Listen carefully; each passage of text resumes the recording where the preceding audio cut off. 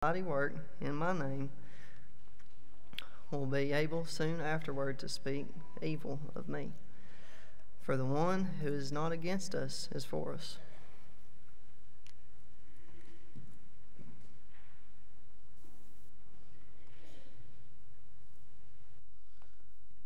Well, good morning. You're going to be opening up your Bibles to Mark chapter 9.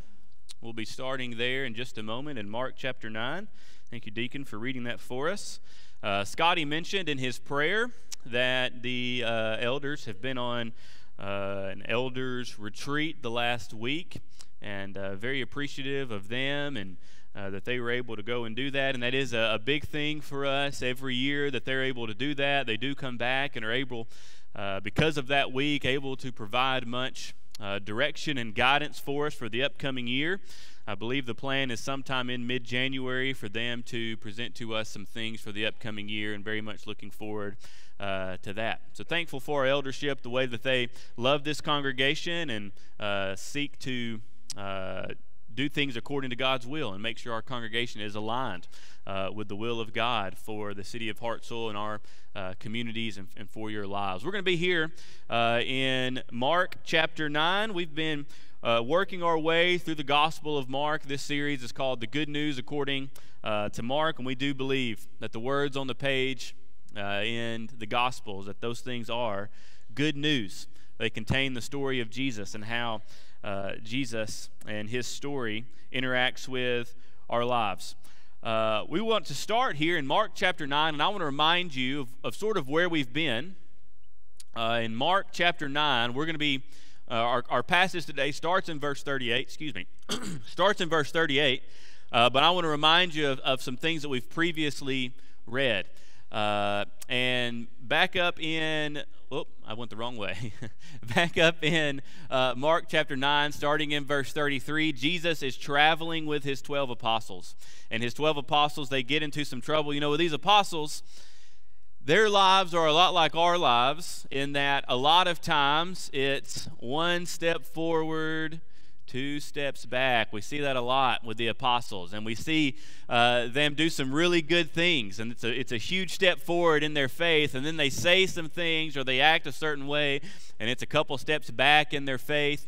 And if nothing else, I think we can be encouraged by how the apostles walked with Jesus. Now, I do believe they were always progressing forward, but we see over and over and over again the apostles fail in their understanding. The apostles struggle with what it means to be a Christian. We see that in their lives, and I can take some encouragement in that because I fail often, and I struggle in my walk, and I'm confident that you probably do as well at times too. So I'm encouraged that the 12 people who were physically with Jesus all the time, they also had their own struggles. And they would have a moment to where Peter makes his great confession that he believes Jesus Christ is the Son of God, and Jesus is so excited for Peter in that moment. And in the very next story, Peter says something to Jesus, and Jesus says, "Get behind me, Satan." And it was like that constantly for the apostles. And we see that again, the apostles back in verse 33 here. And when they came to Capernaum, and when he was in the house, he asked them, "What were you discussing on the way?" But they had kept silent. But they kept silent, for on the way they had argued with one another about who was the greatest. We looked at this passage 2 weeks ago, and Jesus is teaching on it, where he brought a child and set the child in amongst them, and had a teaching with them based off of that child. We looked at this passage 2 weeks ago, but what I want us to remember as we go into our text for this morning is that everything that we're about to read, and we're going to read a large portion here. We're going to finish out chapter 9 here in our reading. Everything that we are reading as we finish out chapter 9 is based off of this conversation. It's based off of Jesus' interaction with the apostles, where they had been arguing with one another about their own status and about who is the greatest amongst them as apostles. And this was going to be a continuing conversation. So everything that we read, or we talked about 2 weeks ago, everything that we're talking about today is all in Jesus' teaching in response to them arguing amongst themselves about who is the greatest. And proof of that is at the end of all of this teaching. In verse 50, at the end of the chapter here, Jesus says, basically, after all of this discourse, his last line in this teaching is, "And be at peace with one another." be at peace with one another. He recognized that they were at contention with one another, that they were competing with one another, and Jesus says, be at peace with one another. And he's speaking the same to us. Jesus wants us to be at peace with one another, to not be people who are competing with each other, who are playing the comparison game, who look at other people's faith and how they do things and to judge them based off the things that they are doing or based off the things that they are not doing. It's all about whether they are living in the name of the Lord or not. So we're going to walk through this teaching here, starting in verse 38 in just a moment. But the lesson that we have is be at peace with one another. Be at peace with one another. And I have 3 points here for us. Be at peace with one another. And our first point is be at peace with one another, for all are equal in Christ. For all are equal in Christ. So just to remind you, Jesus had this interaction with his apostles. They were competing with one another. This is also our passage from 2 weeks ago. And he sat down and called the 12, and he said to them, if anyone would be first, he must be last of all and servant of all. And he took a child and put him in the midst of them, and taking him in his arms, he said to them, whoever receives one such child in my name receives me, and whoever receives me receives not me, but him who sent me. So Jesus' response to them competing with one another is saying, you need to be childlike. You need to be childlike. You need to receive each other. You need to receive children in my name. And if you do so, you are receiving me.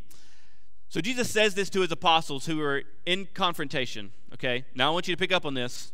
Verse 37 highlighted. Whoever receives one such child in my name. So Jesus has this teaching. John responds. John said to him, teacher, we saw someone casting out demons in your name, and we tried to stop him because he was not following us. Now, it's important for us to remember, everything that Jesus is talking about is within the context of how Christians are to treat one another, of how the apostles are not an elite status, but that everybody who is bearing the name of Christian, they are all equal in status. So John asked this question, teacher, we saw someone casting out demons in your name. Remember what Jesus just said? Whoever receives one such child in my name receives me. So John says, we saw someone casting out demons in your name. Now, there's no denial. There is a connection here between what Jesus just said when he said, those who receive children in my name, and what John is now saying, where, hey, we saw someone casting out demons in your name, and we tried to stop him because he was not following us. Some that I read this week as I was preparing, they said John asked this question. It's commonly believed that John was one of the younger apostles, maybe the youngest apostle. Some people are saying in these commentaries that this shows John's naivety about life. He's a bit naive about life, and he's even naive on how to communicate with people. And chances are you communicate with people like this sometimes, where maybe you are telling a story, and the person you're telling the story to, they are halfway listening to you, and they just take like one thing that you say, and then they use that to jump into whatever it is that they want to say. You know, so some of the commentators are theorizing that Jesus said something about in my name, and John, who is halfway listening, decided he was listening in that moment, said, oh, by the way, Jesus, we saw someone casting out demons in your name. We tried to stop him because he was not with us. That's what some commentators say, that John was only halfway listening. I don't really think that's the case. Now, I could be wrong. We don't know the intentions behind the things that are written. I do think it's more likely that John was one who was particularly struggling with status, who was particularly struggling with how the apostles are greater than other followers of Jesus, and that the apostles should have a certain status and should have a certain level of greatness. I think he was one particularly struggling with this. And in fact, if you just turn your Bible over one page, you're going to see that John and his brother James, they go before Jesus and they say, hey, Jesus, we want to ask something in your name. And we ask that on the day that you enter your kingdom, that me and my brother will be on your right and on your left. So John really was struggling with this idea of status. And John we saw someone casting out demons in your name, and we tried to stop him because he was not following us. So John was saying, hey, this person was not part of our group. They were using your name, And the implication here is, I think the implication is that this person was successfully casting out demons. We tried to stop him because he was not following us. Tried as in we tried and couldn't stop him. It doesn't say we did stop him. It says we tried to stop him. So I think the implication is this person was successful. And John, focused on status, is probably thinking, we are the ones. It's us. We're the ones who are supposed to be the ones who are casting out demons. And you're not following us, therefore you should not be able to do this. And Jesus' response, as Deacon read for us, is pretty firm. And I think pretty clear. Teacher, we saw someone casting out demons in your name, and we tried to stop him because he was not following us. But Jesus said, do not stop him, for no one who does a mighty work in my name will be able soon afterward to speak evil of me. For the one who is not against us is for us. For truly I say to you, whoever gives you a cup of water to drink because you belong to Christ will by no means lose his reward. So we see here Jesus being firm. For the one who is not against us is for us. For the one who is doing these things in my name will not be able to speak evil against me. And we see this idea that we are to be at peace with one another because we are all equal in Christ. John struggled with this, but Jesus was trying to iron this out of him, that we're all equal. Paul speaks about this, and in fact we talked about this, I can't remember if it was this past Wednesday or a couple Wednesday nights ago, maybe a couple Sunday nights ago. Some evening where we've had Bible class, we talked about 1 Corinthians chapter 12. And in 1 Corinthians chapter 12, Paul is writing to the church in Corinth, and they are competing with one another, seemingly, about their spiritual gifts. They are arguing with one another about prophesying and preaching and these other gifts that they have. And Paul is writing to them about how they should view their gifts. And in 1 Corinthians chapter 12, he talks about how the church is a body and how we are all using our gifts together for the glory of the Lord. And we shouldn't be comparing with one another. It's like comparing your eye to your foot. Both are in service to your body, and both are equally important to you. Because they are all body parts of yours are collectively serving. And he ends that with, as we talked about a couple nights ago, at the end of chapter 12, he says, you should desire the gifts, but still I show you a more excellent way. And then in 1 Corinthians 13, famously the love chapter, Paul opens it up with saying, for if I have the gift of tongues, well, I'm not going to be able to quote it right. For if I have, I'm going to have to read it. I thought I'd be able to quote it. I'm going to have to look it up. 1 Corinthians chapter 13, verses 1 through 3. For if I speak in the tongues of men and of angels, but have not love, I am a noisy gong or a clanging cymbal. And if I have prophetic powers and understand all mysteries and all knowledge, and if I have all faith so as to remove mountains, but have not love, I am nothing. If I give away all that I have, and if I deliver up my body to be burned, but have not love, I gain nothing.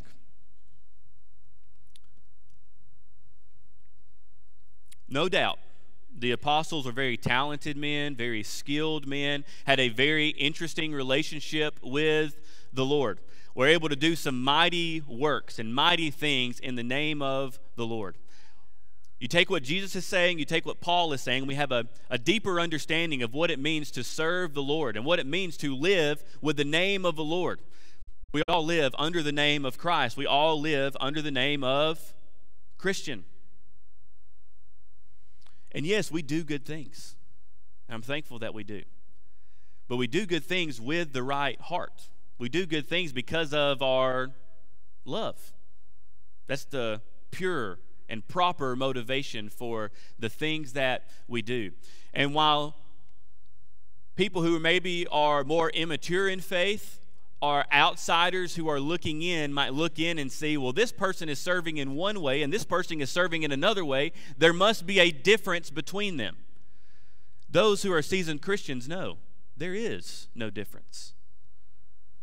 We're each serving out of an abundance of love that we have for God and for fellow man. And through this, we are all equal. There is no elevated status. We are all equal in Christ because of the love that he has given us and shown us. Every one of us a sinner. Every one of us a past. Every one of us unable to save ourselves and reliant on the saving power of Christ. Everyone a sinner, but everyone redeemed equally. We are all equal in Christ. So we need to be at peace with one another, not comparing with one another, not fighting with one another about who is greater, but understanding that each one of us are all serving in love and are all following in obedience with love. Be at peace with one another, for we are all equal in Christ. Be at peace with one another, for the stakes are high. And in parentheses, and hot. Jesus speaks about hell often. Sometimes we act like Jesus doesn't speak about hell often, but Jesus actually speaks about hell a great deal. And the passage we're about to read is one of his more descriptive commentaries on hell. And as we enter into the passage, probably most of the time, and again, immature Christians or people from the outside looking in, they think when Christians talk about hell, or probably they would think when Jesus talked about hell, that he was really pointing fingers, telling people they were going to hell. That, man, he probably went to the thieves and the prostitutes, and he really pointed his finger at it and buried it in their chest and said, hey, because of your evilness, because of these things that you do, you're evil and you're going to hell. And that's not what Jesus did. In fact, just about every time where Jesus talks about hell and where Jesus warns people of them going to hell, it's religious people that he's talking about. And it's how religious people sometimes are blinded to how they should be at peace with one another and how they should treat one another.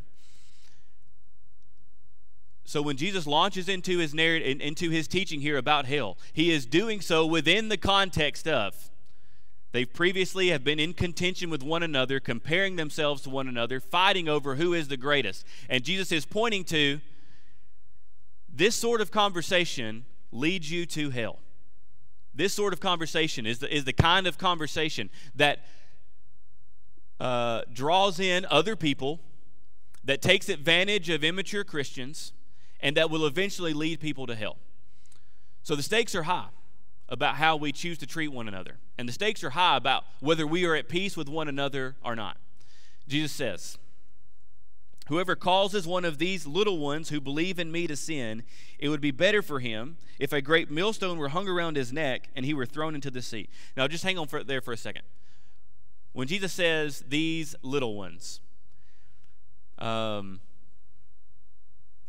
he could be talking about, I think he could be talking about one of two groups of people. Either way, the teaching is the same. He could be talking about, when he says little ones, Jesus had previously taught and said, hey, unless you become like one of these little ones, you will not enter the kingdom of heaven. So when he says little one, he could be talking about how all the children of God are little ones. All Christians are little ones. And hey, if you trip up any Christian, it's really dangerous. He could also be speaking about the man who is casting out demons. And seemingly, the idea is maybe that this person who is casting out demons was either someone who was a newer believer, someone who John definitely perceived as lesser in status, and maybe Jesus was saying, these little ones, these who are newer in these who are newer in the faith, we need to be especially careful with how we teach and instruct them. Either way, the implication is the same. How we treat one another really matters for our eternal location. Whoever causes one of these little ones who believe in me to sin, it would be better for him if a great millstone were hung around his neck and he was thrown into the sea. And if your hand causes you to sin, cut it off. It is better for you to enter life crippled than with 2 hands to go to hell, to the unquenchable fire. And if your foot causes you to sin, cut it off. It is better for you to enter life lame than with 2 feet to be thrown into hell. And if your eye causes you to sin, tear it out. It is better for you to enter the kingdom of God with 1 eye than with 2 eyes to be thrown into hell, where their worm does not die and their fire is not quenched. For everyone will be salted with fire.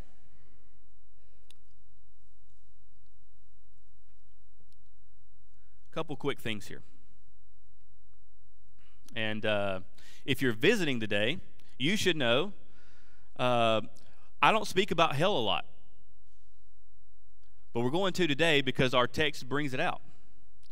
And what every one of us should know is that hell is a real place. It's easy for us to believe that heaven is a real place. Sometimes it's really difficult for us to believe that hell is a real place. But it is. Our Savior believed it. He taught it. Therefore, we believe it. We teach it. Hell is a real place. There are real souls in hell, suffering for their rejection of Jesus Christ. There is a real danger for you if you reject Jesus Christ, if you live out your life without falling under the name of Christian. There is a real danger that you will suffer in eternity in hell. Jesus clearly spoke on that hell was a real place and that people are really going to go there. He does so in graphic detail here. And notice how he contrasts the two. It is better for you to enter the kingdom of God.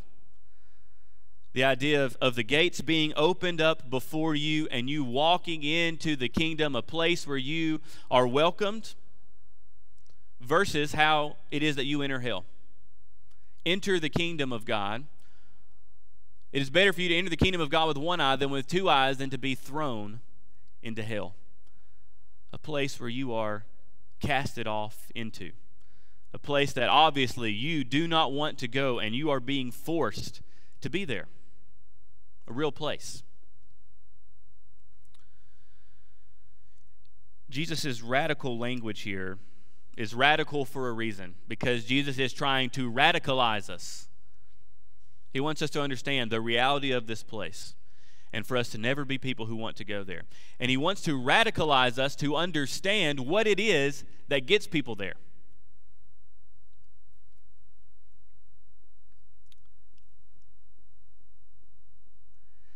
And ultimately, what it is that gets people there is living lives that are unchristian, is living lives that are unchristlike. You didn't see Jesus enter the world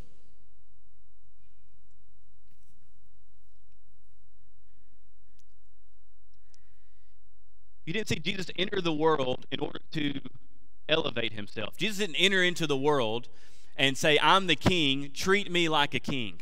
I'm the king, kneel before me, let me put my feet upon you. I'm the king, you serve me. This is not how Jesus entered the world. Was Jesus the king? Yeah, you bet he was.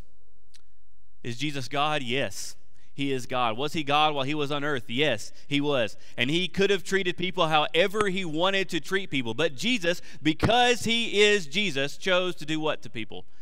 Serve them, love them, have compassion on them, forgive them, put their interest above his own interest. Literally every minute that the Savior was on this planet, he lived with other people in mind.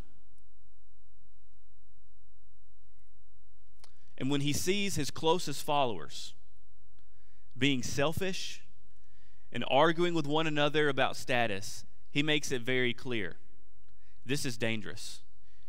If you draw other people into this, it's especially dangerous. It would be better for you to drown in the sea. That's how dangerous it is. We need to take very seriously how it is that we treat our brothers and sisters in Christ. That we are people who are all seeking peace with one another, because the stakes are high and quite hot as well. Lastly, we should be at peace with one another, for it's a sign of your redemption. It's a sign of your redemption. Jesus closes out this teaching. So this ends the conversation, what Jesus is saying here. The conversation began with their argument, contention with one another. Jesus brought in the child. Jesus teaches them about how they should treat people who are teaching but maybe not necessarily part of their group. Jesus warns them about how confrontation leads to being in danger of hellfire. And one thing I didn't hit on enough,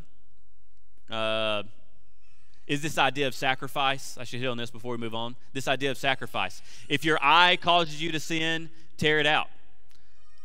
He mentioned before, if your hand causes you to sin, cut it off. Jesus is not speaking about actually mutilating yourself, but Jesus is speaking about how all Christians are called to sacrifice. How Christ himself chose to sacrifice. Every moment that he lived was, in essence, a sacrifice of sacrificing his will for the will of God and in service to other people. And we, as saying, I am like Christ, I am trying to be like Christ, we are people who do the same thing. We are people who are willing to sacrifice self for the will of God, sacrifice self for the good of our brothers and sisters in Christ. Okay? So last point here is, be at peace with one another, for it's a sign of your redemption. And he says here in 50, salt is good, but if the salt has lost its saltiness, how will you make it salty again? Have salt in yourselves and be at peace with one another. There's a lot of complexity through these 20 verses that we've been looking at. And, you know, we I don't know how best to explain this. The first time I did serious travel in my life, I was overseas for 3 months studying in school, and the people that were instructing us before we went, they said, don't try to do everything. There is always more time for you to go back over there and to do more. And the temptation for me as a preacher is sometimes to go into the complexities of every single passage and not to accept that there's always time to do more. But as we look at these 20 verses, there's a lot of complexity there, and I hope that you are embracing along with me that there is always time to hash out more of this. And there is so much complexity into this passage and to saltiness. And we will get more into that at another time. The main thing for us to note right now is Jesus is telling the disciples, you want to be salty. You want to be salty. Salt is good. And he is equating, if you are salty, you are righteous. All right, if you have salt, that's a good thing. That's a sign of your righteousness. You've heard things like this before because Jesus talks about salt a good bit. Salt in the time of Jesus and even today, salt was something that both purified and preserved, especially when it came to meats. You rub them down with salt. The salt can pull out impurities from the meat, and if you put enough salt on there, it will repel impurities from the meat. And Jesus is saying that as Christians, if you are people who live under my name, you have salt. That through the power of living under my name, that salt, my name, the Spirit of God living inside of you will draw out the impurities from you, and it will help also protect you from the impurities of the world. So Jesus is saying, you need to have this in yourselves. You need to have the salt of my name in yourself to draw out the impurities of your life, to reject the impurities of the world. You need to have the salt of my name in that it will preserve you for eternity. So Jesus is saying, salt is good. Have salt in yourselves. And he is telling you what it looks like to have salt. Part of what it looks like to have salt is to be at peace with one another.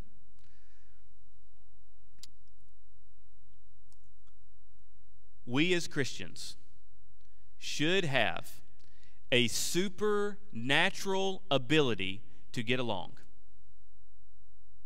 Supernatural, as in goes against the laws of nature. We should have a supernatural ability to get along. Our superpower as Christians should be our ability to get along with one another. We are empowered by Christ in this way to be at peace with one another. His love is a model for us. His Spirit gives us strength to do this. And Jesus is saying, if you want the salt, what it means is, part of what it means is to be at peace with one another.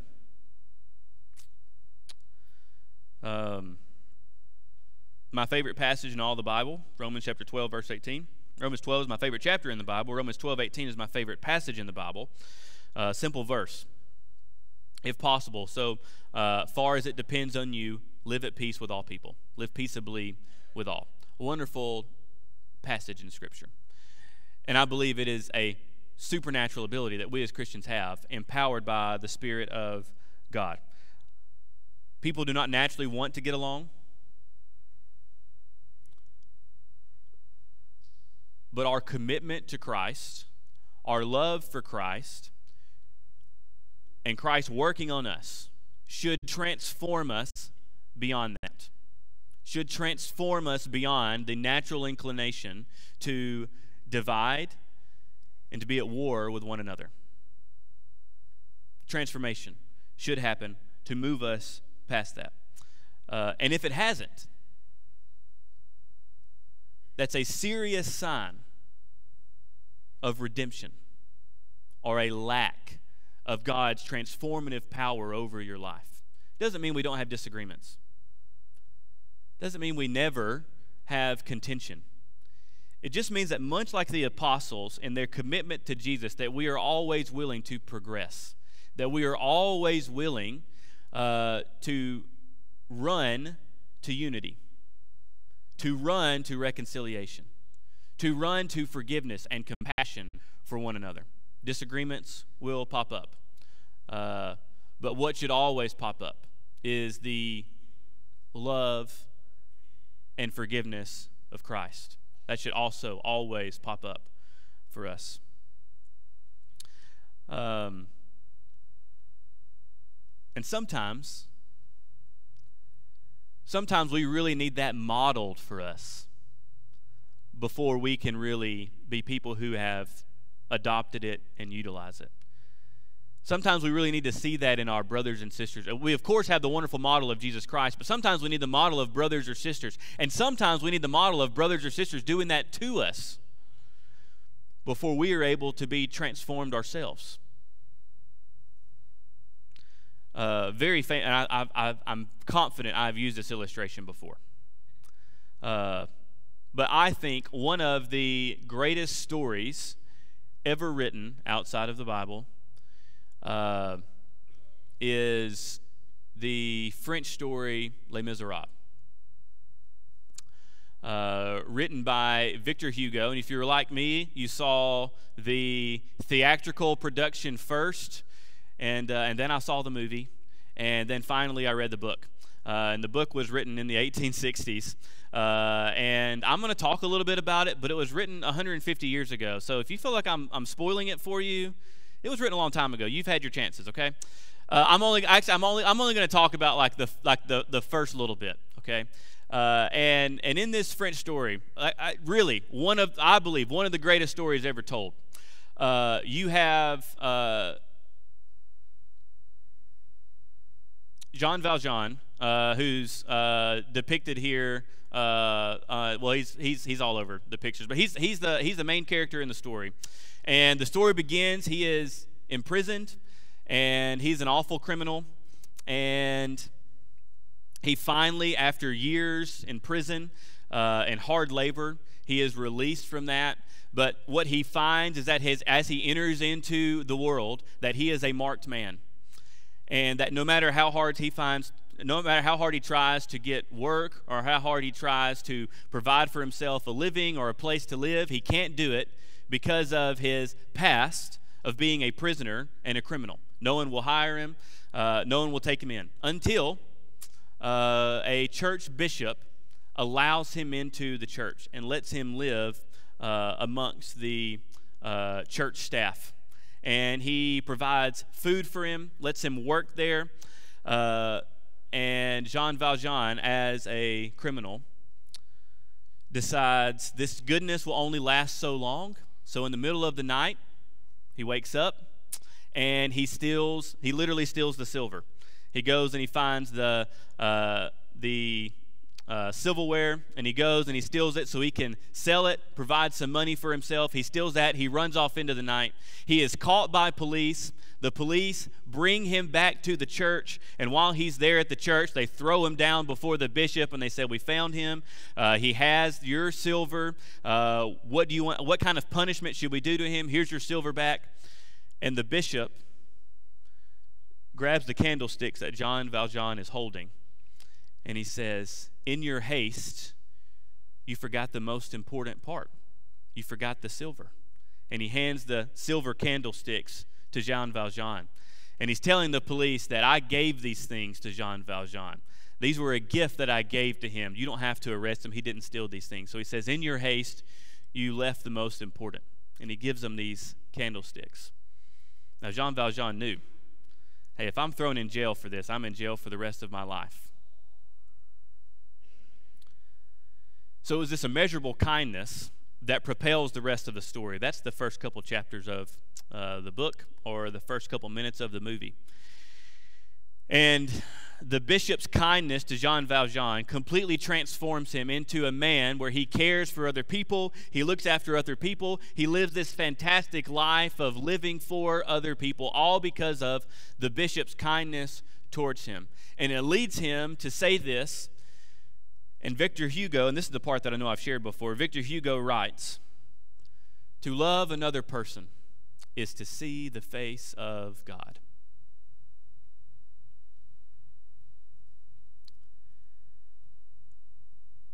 Powerful words, very much reflective of the lessons that Jesus is trying to get across to his apostles, and that Jesus is trying to get across to us, to be at peace with one another.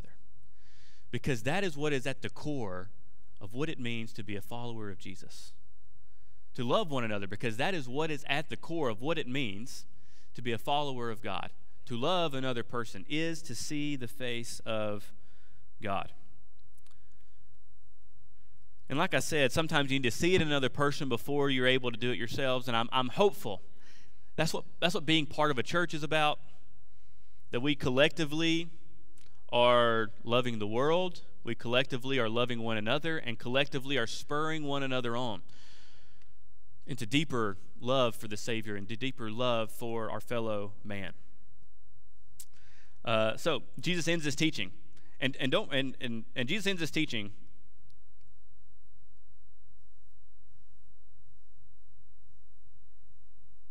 Don't forget the high stakes. Yes, we're all equal. It's a sign of our redemption. But the bulk of what Jesus is teaching here is about the reality of hell.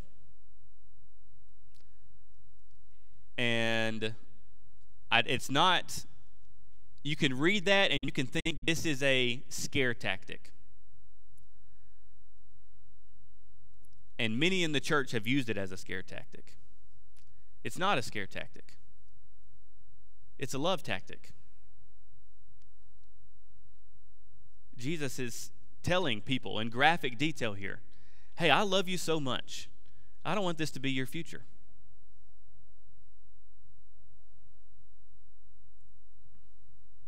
So as you read about be at peace with one another, and as we think about the invitation and bringing ourselves to it, we reflect, are you at peace with other people?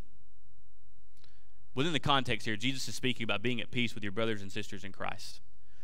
Are you at peace with your brothers and sisters in Christ? Do you have love for your brothers and sisters in Christ? Are you quick to run to reconciliation for your brothers and sisters at Christ? Do you seek to live at peace with your brothers and sisters at Christ? I hope you do. If not, there are serious and very high stakes that are on the line for you and for your soul. The good news, the wonderful news, is that we are not called to live based upon our own love. We are not called to live based upon our own ability to love. We are called to live in obedience to the one who can love through all. We are called to live relying on the one who is able to love all people. And we humbly submit to that. And we accept the power that comes through his love.